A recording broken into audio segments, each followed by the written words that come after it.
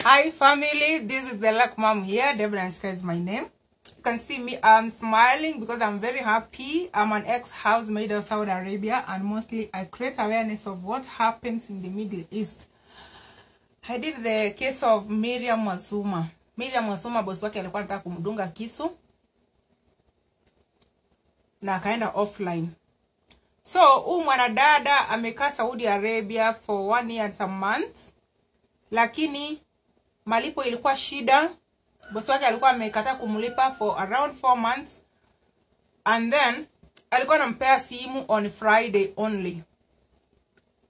Na ni mtoto wake alikuwa anamuombea.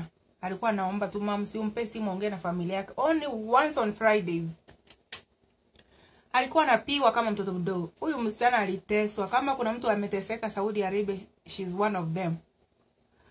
Sasa ikafika boss wake, nikatafuta agent wake anaitwa Trufena, nikamwambia this is what this lady is going through.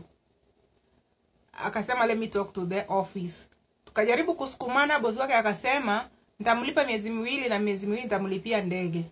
Hiyo ingine sasa ati atamlipa pesa miezi 2 tu, hizo zingine atamkatia na ticket. Huyo boss akaenda akanyamaza. So msichana alikuwa hata kukula ilikuwa ni shida by the way. So mtoto wake alikuwa anamuuliza kwa nini umekasirika Mariam? Yaani unajua kuna watoto wanaguzwa. Huyo mama akamuuliza mbona anaongea na mtoto wake? Kwa nini anaongelesha mtoto wake? Ndiye alikuwa anataka kumdunga kisu. Alikuwa amempiga, so alikuwa anataka kumdunga kisu. So from hiyo story ya kudungwa kisu, huyo msichana akaenda akapotea. So I did her story. Ndio hii hapa hii. The first video iko hapa hivi. Huku. And then sasa ndio huyu kama anaonekana picha yake. Ukimwona ni kama hakuwa anaishi maisha mazuri. But I thank God she has just landed home. Namkaribisha nyumbani. Welcome Mariam. Welcome home. I want to thank the Lucky Mom family. I will always be grateful to the Lucky Mom family because you've shared the video. You tried to reach out the boss from the numbers that I gave on my Facebook page. And then I want to thank those ladies wenye walikuwa na numbers za wale Waarabu wenye ofisi. Mungu awabariki.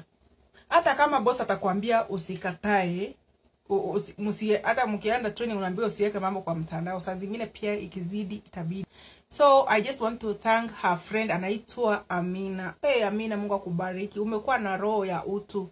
Amina ajanipea amani pia. Nimeambia Lucky Mom hii kesi imeenda 2 months. Ameniambia Lucky Mom akikulienda aje. Nilimwambia usichoke kuuliza, but we thank God the lady has just arrived home safely.